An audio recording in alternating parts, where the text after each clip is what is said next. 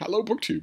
Recently I watched a video on Doomantidote in which he walks us through his 10 favorite books of all time. I love videos like that, and I love thinking about that sort of thing myself, for myself, not least because that list isn't frozen in marble. You ask me from year to year, and that list might change a little.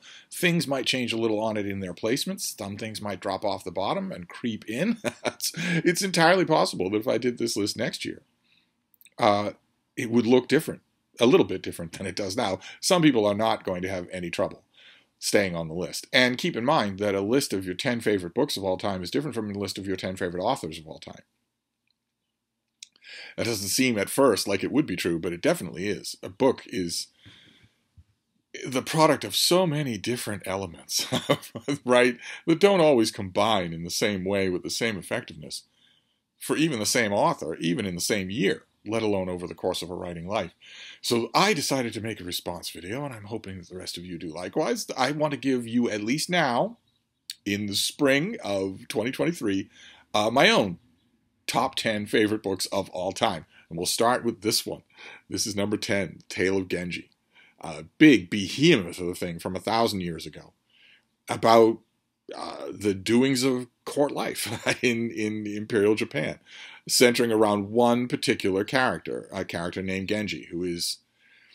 well, there's a great deal of verisimilitude in this gigantic sprawling epic, but it's not current verisimilitude, and that leads people into problems with this book. But nevertheless, it is amazing. Absolutely amazing. I'm happy to say that some of you have seen the ongoing event being done by Micah Cummins and Ann Novella called Classics and Company, where they take a nice slow read through a canonical work and bring on a guest. I'm happy to say that I will be the guest for The Tale of Genji when the time comes. I don't know exactly when that is. I'm getting conflicting dates as to when that is. It's either in the summer or the fall.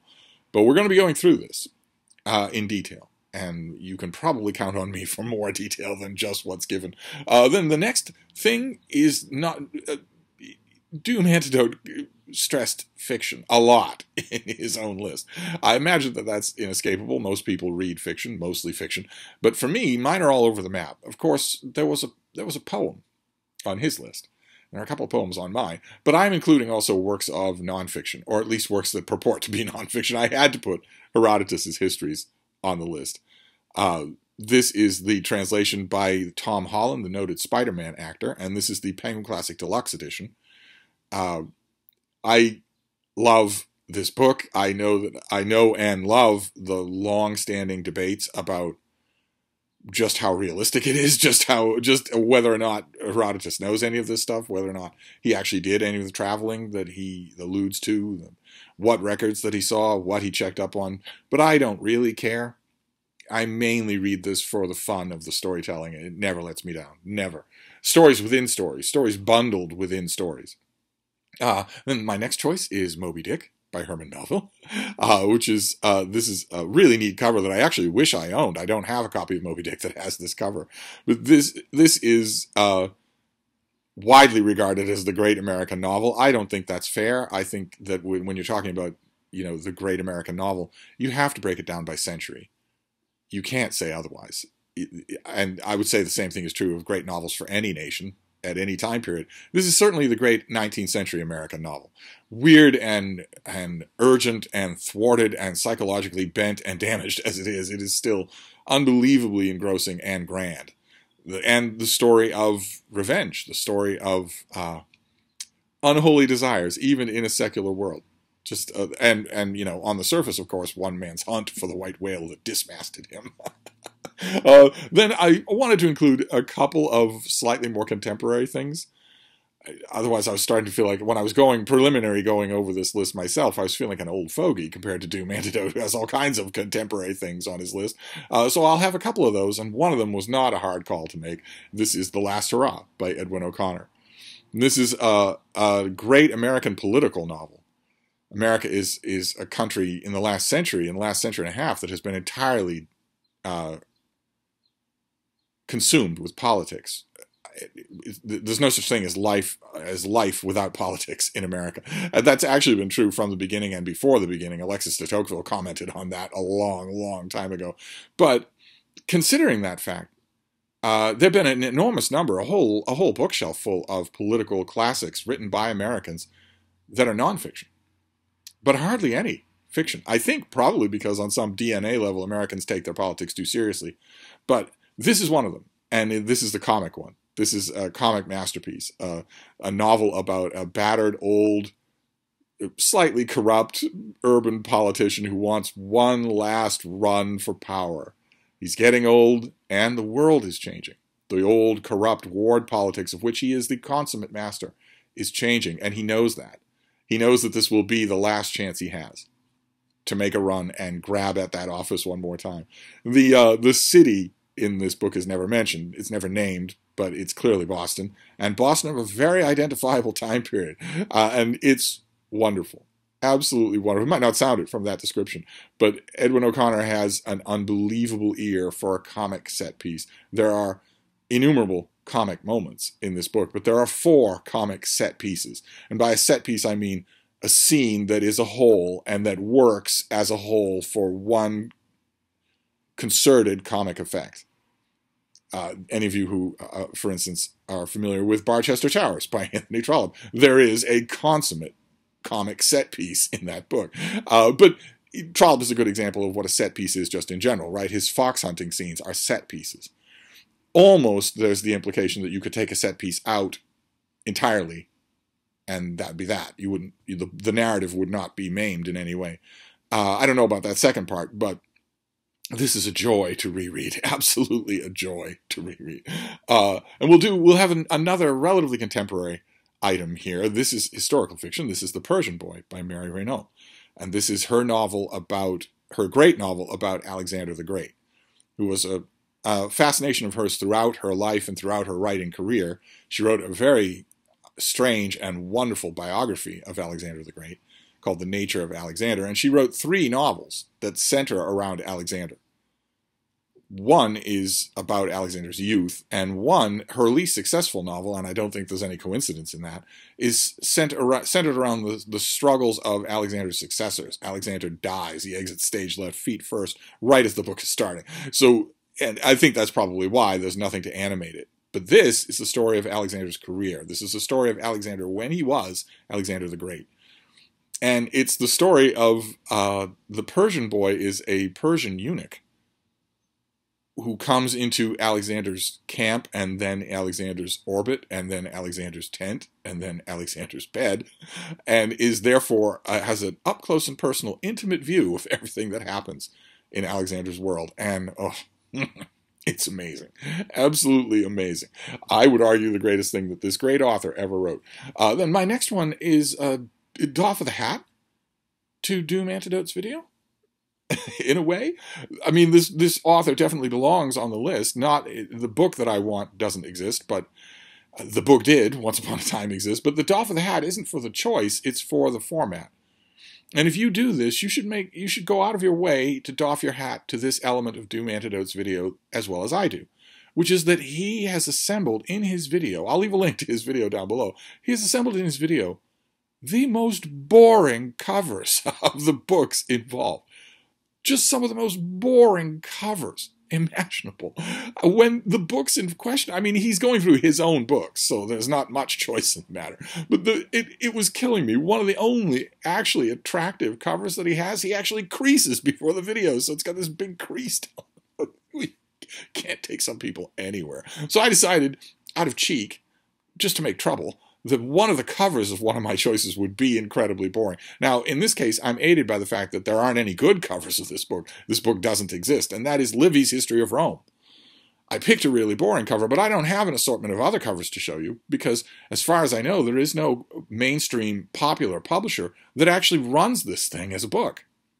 It would be long, but it wouldn't be prohibitively long. It wouldn't be any longer than the Tale of Genji, which has had 4 or 5 big English language editions. Livy, the Roman historian Livy, wrote this book over the course of his whole career, A History of Rome. We don't have all of it, but we have a lot of it. And it's never, in a popular English translation, it's never been printed in one book, much less in one book with wonderful old copperplate illustrations and a new introduction and tons of footnotes along every page, onion skin pages, maps, end papers. There's a great volume of this author that apparently does not exist, but I wasn't about to pick and choose any excerpted or cut up English language edition. I'll just put Livy on here as one of my choices because he's wonderful. It doesn't sound like it. It doesn't sound like the sort of thing that would be wonderful, but he is wonderful. Then we'll move on to the Canterbury Tales, so a work of poetry by Geoffrey Chaucer. This couldn't not be on my list. It's hard to do. It's only 10 books, and like I mentioned, these lists can change. These are semi-fluid things. Some things are going to be on forever, and of course, this list would look different if it were favorite authors. I've done a favorite authors list, and it looks slightly different when you're talking about the general entire career of an author. Although this author pretty much never wrote anything that I didn't love, but nothing compares to this book, to this which a lot of you will be familiar with because a lot of you were trotted through a couple of the tales in the Canterbury Tales at school. This also is unfinished, like with Livy, but it is, like with Livy, just alive, completely alive, despite the yawning gap of time between when it was written and now. That always amazes me. That quality always amazes me. And then we'll do an overlap with Doomantidote. This is Middlemarch. I do not have a paperback with this cover, but I rather like it, even though it makes no sense. It's not actually connected to Middlemarch. But Middlemarch itself, if you have looked at this thing glowering down at you from your shelf, it's a big square block of a novel, or if you've heard about it, the universal praise that it gets, booktubers of all ages and stripes occasionally mentioning how much they've read this book and love it, how they venerate it. Well, that might be making you feel a little put upon, like, everybody's praising this thing, so I don't want to read it. But this is one of those cases where the book deserves the praise, where it deserves the universal praise that it gets. This is an absolutely great, sprawling, complex, multi-layered world that George Eliot intentionally finds within the very provincial confines of a little town. That was the whole goal. That was the whole creative sort of conceit of this thing, is that you can find the whole world in a tiny little crossroads village. And she does. And it's amazing. Then we'll move to a work of poetry, another work of poetry. This is the Divine Comedy. I cannot say, this author never displeased me about this book. Dante never displeases, but I find La Vita Nuova a little bit heavy going, whereas the Divine Comedy, this is the cover for the leather-bound Barnes & Noble edition that is the Henry Wadsworth Longfellow translation with Gustave Doré engravings, but many, many translations into English will capture this if you need a translation into English. It is soaringly wonderful. I mentioned many times before on this channel, I feel a little sorry for readers who only know this from Inferno, the first part, where the main character, Dante, goes to hell and gets a tour of it. I feel a little sorry for readers that read that and never go on to Purgatorio, much less Paradiso, because this poem gets stranger and more exaltated as it goes along. It gets more, I don't want to say hysterical. Hysterical is the wrong word. Exalted. It gets more exalted as it goes along. Until finally it reaches the pinnacle of the book, of course, on one level, not on all of the horoscope or numerical, numismatical levels that Dante always compulsively works into his work, but on a narrative level, the pinnacle of a tour through heaven, hell, purgatory, and heaven will be God, and you don't get that in Inferno. So I always feel a little sorry for people who stop there, and publishing industry doesn't help any. I mean, this is the Barnes & Noble Divine Comedy. Look how small the putti are up at the top. But at the bottom, the flames are very visible. But anyway, and then we will finish up with one last work of poetry, which is my favorite book, and it's going to be on this list anyway, and that is Ovid's Metamorphoses. This is just one cover that I pulled off the internet. This has been translated innumerable times, and I love all of the translations in one way or another for something that they do or don't do. Most of them in the 21st century, There's been at least one translation of Ovid's Metamorphoses that was done specifically to put Ovid in his place, specifically to attack so-called toxic masculinity. Such a translation is a waste of time. It's a waste of your time. It's a waste of my time. It was a waste of the translator's time to do. You are doing something that is basically a Betamax tape. You're dating yourself completely right out of the gate. It's impure motives. It's dirty pool. You have an agenda, and it has nothing to do with your affection for this poem. But for the most part, the millions of translations that happened before Twitter politics, I can certainly recommend something from each of them. Although I have to admit, as I've said many times before, that even the best of those translations don't capture what Ovid is doing here. Talk about stories nestled within stories. Oh, there's nobody that does it better. There's no work that does it more hallucinatorily than this book does. Stories within stories where the tellers of the story within the story all reflect and refract on each other, extending all the way back up the well to the original narrative thread. Just that is mind-breakingly difficult and challenging and thrilling to follow in the Latin. And it's almost unreproducible in any other language, certainly in English. But there are plenty of writers who do a really good job, and I love it. It's one of the only books out there in the English, in the literary world, that I find inexhaustible. It and Dante I find inexhaustible. But there you go.